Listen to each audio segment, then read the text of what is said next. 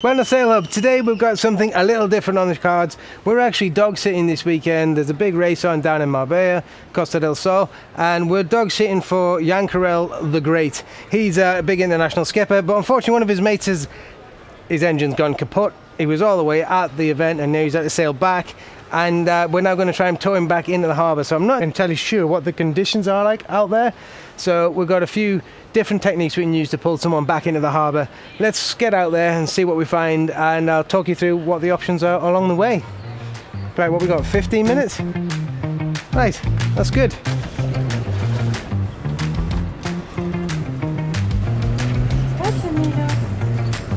Okay, so if it's a bit choppy out there, what we're going to do is throw a single line or a bridle, let's say, off the two aft cleats of the boat. I'll go upwind of the vessel, which means that I can throw my lines off. The boat will be out of gear and there's no chance of those ropes coming back under my boat and ending up with two engines that don't work. So we'll throw a bridle off, they'll tie it around their bow cleats. Why, you know, if I was doing it on a long tow, I might be tempted to do it off two cleats to two cleats with two ropes. And that gives us a nice stretchy rope, piece of long 3 strands, what we're looking for here. So it stretches a lot and it doesn't put the stresses straight onto the cleats and rip them clean out of the boat.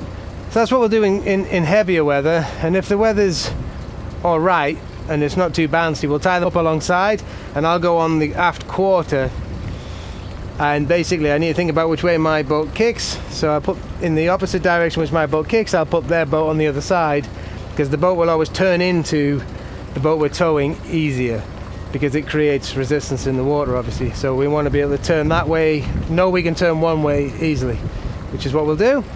That gives us a lot more direct steering options. So again, if the weather's not ideal, we'll tow them in, we'll go alongside on the waiting pontoon, then we'll arrange a side-by-side tow in the calm waters of the harbour and get them back into their mooring, I hope. Meanwhile, the young pup is just becoming akin to the boat, aren't you? Hey Milo! Hey Milo! Okay, so we're leaving the port walls now. We've got, I've organised with them on WhatsApp, which is a pretty cool way of being in touch, I suppose. VHF 06 is what we're going to be on, and we're also on 16 in case they don't get the message. So on dual watch on the VHF, we can keep an eye on them, keep in contact, and fingers crossed, from what they said, they should be here in 5 minutes. So there's only one boat on the horizon there. They said they were coming in on their main, but I don't see anyone coming in on their main yet. Okay, we found the guys. Sail number 5598. That's their race number. I'll come up behind them, we'll have a chat, and hopefully they'll drop the main and then we'll be alright. I think we'll try it side by side, it's not too bouncy. Just having a look around to see what we've got for pot boys, fishing boys and the likes, because we don't want to drag onto one of those either.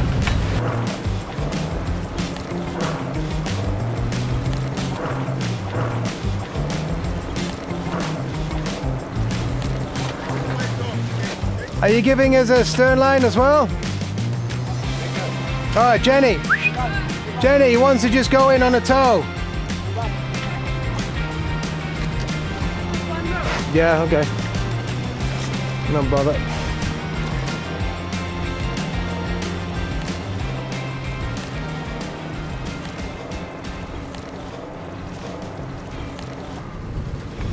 Okay, so we'll call this the Spanish tow, which basically means that we're not interested in 3-strand stretchy ropes, we're not interested in steering, we just want to go in.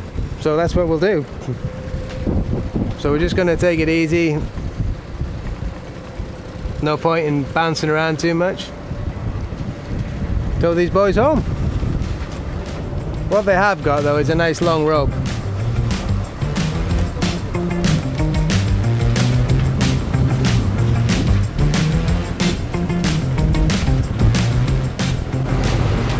So their boat's got considerably less drag than our boat. So basically every time the rope gets tight, they scoot forward. So it's a bit of a bumpy ride for them down there. So I think we've just got to keep the speed relatively low. So he's going out to the side in an attempt to keep the rope tight. Very clever.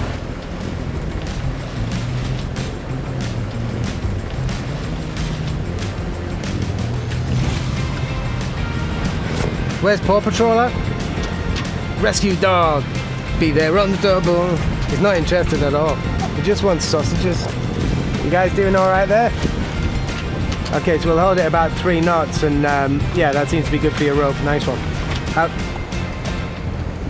So this boat's got really strong tow rails, or gunnels if you like, and where the actual cleats attach on, it's so strong. It's got this huge joggle running through it, the fiberglass, and it's about 1 inch thick. And then under that, laminated into it, is a huge 1/4 inch thick piece of stainless steel, of which 2 M12s hold the cleat onto.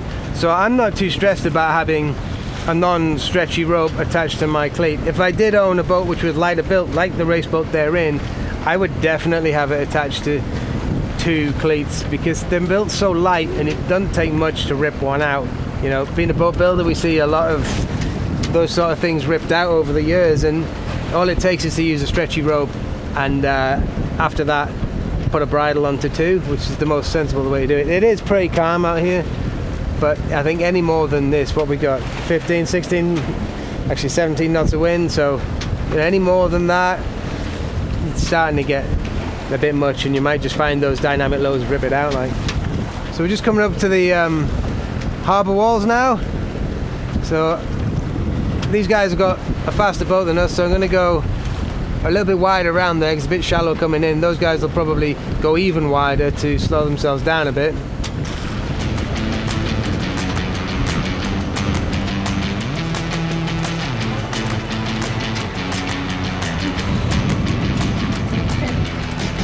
Slowing it down as we go around the corner, because as we go around, as our sterns kick, we pull the rope tight, maybe getting jerked around a bit. So cruising into the harbour at 4 knots. Surprising how little drag that boat's got, it's unreal.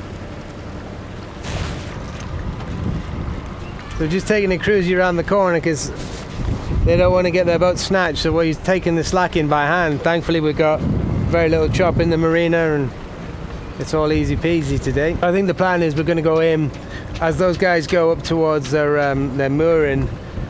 They're just going to let go of the rope and just steer in with the momentum that they've got. I mean, it's quite a light boat, so they'll be able to work it in quite easily. Oh, hello. So I think that's the plan anyway. But we do have to keep an eye out for certain things. We've got a guy flying towards us now in a great big charter boat here. So we need to make sure that he realizes that we're on 2.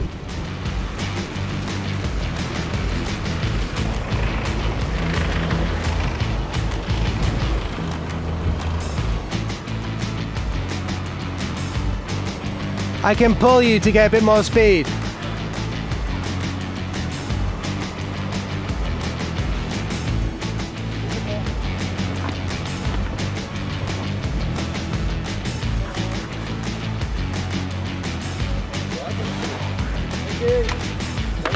Thank you very much. De nada.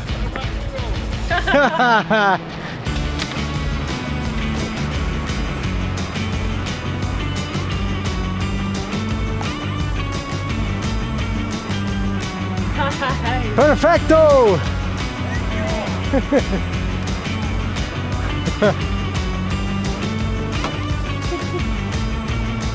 Perfect. Ciao guys, well done.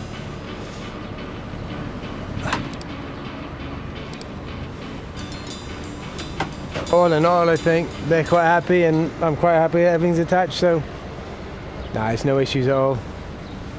Too easy, Luigi. So I'm sure you'll agree that was a pretty slick maneuver. I mean, it's probably got something to do with that being a lightweight race boat. It just glided on in there. But if you're in the position where you're maneuvering a slower, heavier boat, then consider doing the side-by-side towing position. That gives you a lot more control, and you can use your prop kick to help turn both boats more efficiently. But to summarize on this video on how to tow a boat back into the harbour safely, then you got to think about some key points. First one being communication is key, and the dual watch on the VHF is a perfect one for that. Next thing is your long stretchy tow line, probably being a 3-strand sort of rope. Next thing is heavy weather conditions. Make sure you've got that distance between the boats correct, so you're both on the same wave pattern to avoid any other disasters. Don't tie up alongside unless it's really calm conditions or in the safety of the harbour, and mark that long tow line with a flag or bright jersey in between to avoid jet skis or speedboats, you know the type, speeding in between on the harbour entrance to avoid any more collisions. So that is the basics to set you guys up to be the hero and tow someone safely back into harbour. And as ever, if you've got any comments, feedback, questions, drop them down below. Maybe you've got experience and you've already rescued someone into harbour safely and have some tips for other people watching. Drop them down below. And if you haven't already, please consider subscribing. It means an awful lot to us, and you don't want to miss out on what's coming up over the next few months for Sail Hub. We've got boat shows, interviews, some really cool new tech that we're testing out there in the water here for you guys. So don't miss out, hit that subscribe button, and I'll see you next week.